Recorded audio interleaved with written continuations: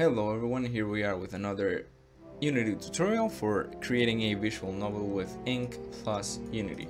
And so in this tutorial I'm going to talk about really quick, it's going to be about 10 minutes, on how to create your Ink plus Unity visual novel, how to write it, because the previous tutorial was about how to create a wrapper so Unity understood what you were writing.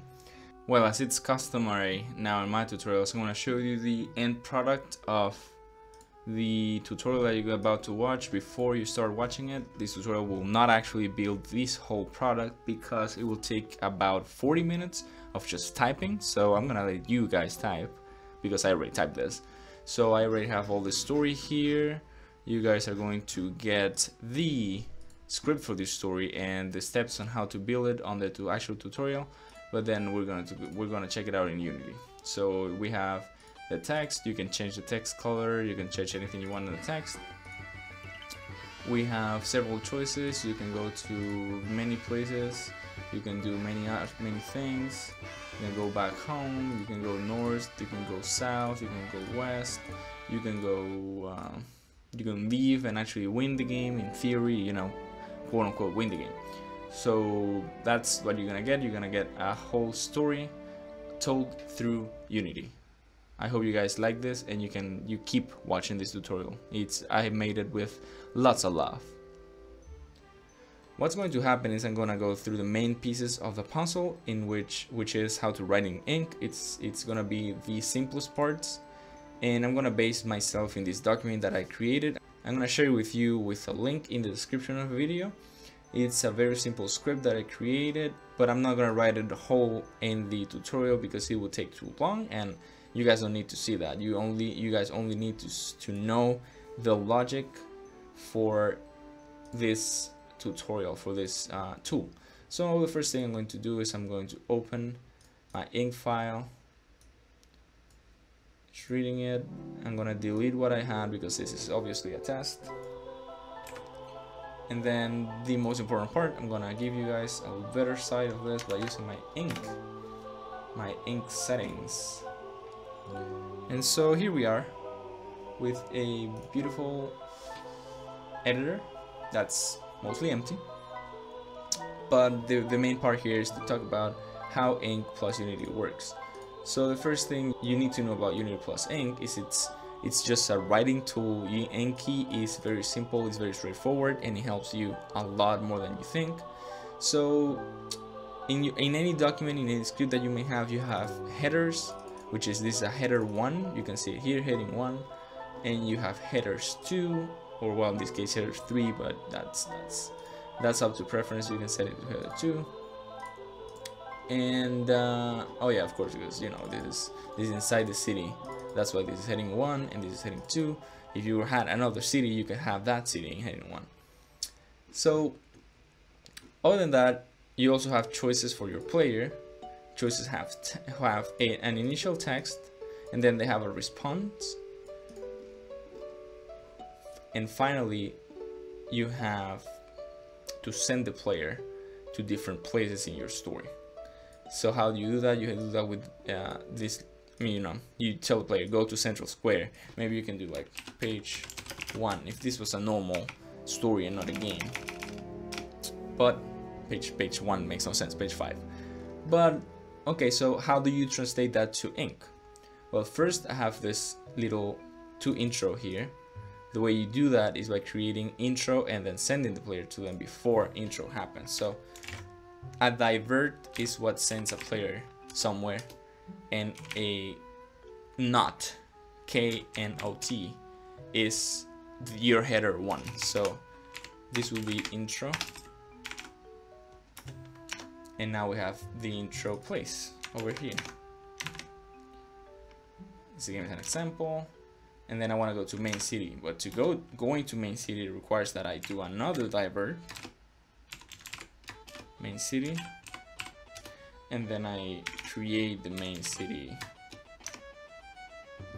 place. So you see there's always this red thing. It's because I haven't done a divert toward the end of the story. You have to always have a divert out of the story, just in case, you know, if not, your story will never work. So I will show you another, the next technique needs you to see. I'm going to go to central square, so you can guess that I'm going to do central square here, and then I'm going to create the central square. So in central square, you see that I have first visit and then next visits. To create a this I would call it a child because of Unity. Unity's hierarchy teaches you that this is a child. I'm gonna give you a little example here. I'm gonna create an empty game object. I'm gonna call it central square. And then if I want to do first visit, I would create another one, and this will be first visit. And then I will have another one that we call second visit. So this is my first header and this is my second header, that child of the main one. This is just an example, you don't need to do that. And so central square first visit, I'm gonna create that. And to create that, you only do one of those, first visit. And then I also have another one called second visit. And whenever I want to send my player to my first visit, which is the case in this one, I will do first visit here. And if I wanted to send them to another visit, I would just do second or third or fourth. And this can work if you have a building with many rooms. You could have a house with okay, you're in the main house and you want to go to the bathroom, you just do, you know, send the player there. Instead of, if the player doesn't go in through the main door, they go in through the window of the bathroom, they would go inside the bathroom instead of the front door. Another important part is that the first stitch, this is called stitch, the first stitch is always the one that's gonna be, if you don't say anything, it's the one that's gonna be first acquired, it's shown to the player, even if you don't say anything, and this one will be ignored. You have to like specify that you want to go to the second visit. So you see there's another error here. Oh, you always need to have a way out, as I said before. If you don't have a way out, the game will complain. But that's also because we don't have text, and you will probably not run into that, but if it happens, you know. Okay, so now let's build a couple of choices here. So first, we have the first choice, Northern Streets. It's gonna be a simple choice. I'm gonna actually type the text in, and then I'm going to create the first choice. Choices, you create them with an asterisk. So my first choice is called Northern Streets, and then I have a little text flavor here, and I would send the player to Northern Streets. Where's Northern Streets? It should be down here. Northern Streets. Now this one's complaining because it doesn't have a done, so I'm gonna, you know, create it. I don't need this anymore. So Northern Streets, I should walk by, blah blah blah blah. Okay, so now I need another choice.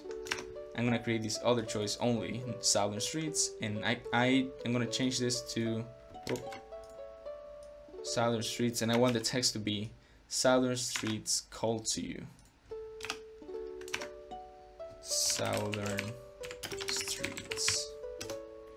And so my text will be Southern Streets call to you, right? And then I would divert to Southern Streets. And of course it's gonna complain, so I'm just gonna do Southern Streets and a little done here. If I had text, this would not be necessary. But my point here is, with this new thing, is that you don't actually have to do this. There's a simpler way. The simpler way is brackets.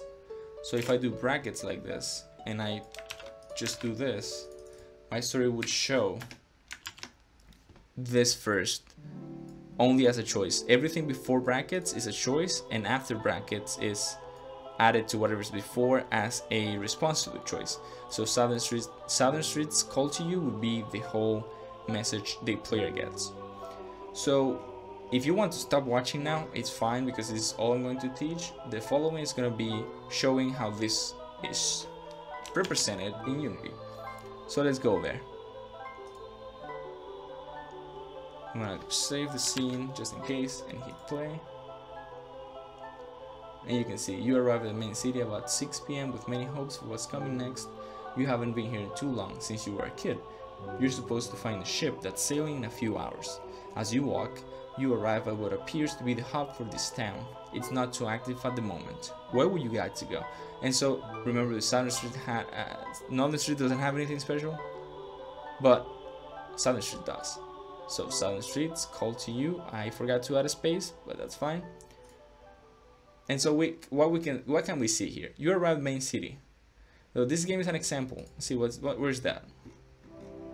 Intro. I send them to the intro. This game is an example of how to write in ink so a Unity game unfolds for the player. That's it. That's here. And then I send them to main city. Main city. This is main city. You don't say that. Like, you don't get that text. You arrive at the main city. Blah blah blah blah. All that text is here. And then I send them to Central Square. First visit. As you walk here. Let's check out the text here. Northern streets. Northern streets. You walk towards the northern streets slowly. There you go. Southern streets. Southern streets. Oh my god, I forgot to add the space. I'm gonna add the space right now. Call to use space. Save. Wait for Unity to kick in. Hit go. And we have this freaking space now. Okay, so that's it for this tutorial. I'm gonna complete my script.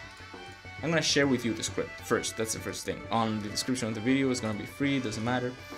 But I'm going to complete the script, write it all down, and then I'm gonna upload all the project files to Patreon. So you guys, whoever backs me up with at least $1, you will get access to the project files. You'll get access to this whole script made in ink. And you know what I'm gonna also do in Patreon? I'm gonna show you the settings here, but I'm not gonna give them to you because I'm mean. So I'm just going to link this in Patreon. And so thank you for watching, guys, and I'll leave you to the end slate. See you guys later.